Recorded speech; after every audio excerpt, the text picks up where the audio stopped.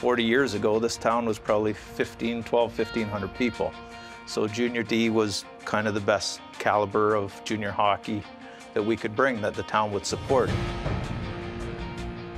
I remember this summer when the Centennials, there was an announcement there was going to be a junior hockey team in Ayr, and I'll never forget how excited I was knowing that I'd have a chance to get back and play junior hockey in my hometown. My grandpa was one of the original 20 investors in the hockey team that brought the junior D team to Ayr.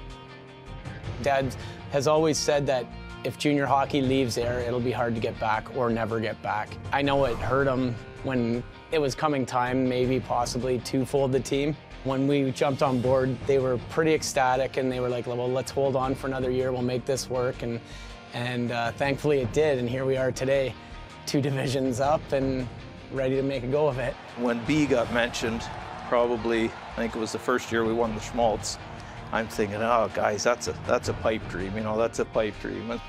And we kept talking about it and talking about it, and then when Kitchener came up for sale, Tim and I were fairly heavily involved in trying to negotiate with them and get the team, and we were still, both Tim and I were still thinking, can we do this? You know, we got to raise a pile of money here. And we opened it up to the town because we are all firm believers that the team needs to be community owned.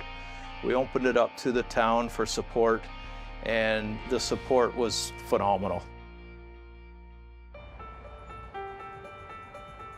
Ayr, small town, rural community, farming community, and I come from a town like that, you know, Holstein, just outside Holstein, Ontario.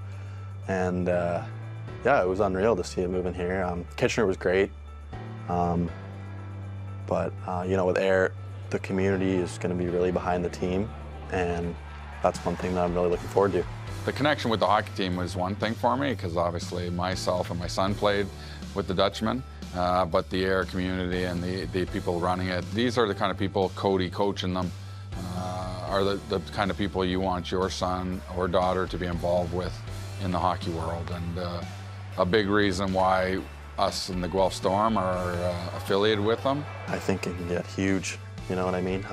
We're going to be gunning for the championship this year for sure, and you know, we're going to be a legitimate threat out there, and once we get up there and into those top spots, you know, it'll be, let's go and watch the game, you know what I mean, for everyone around the community.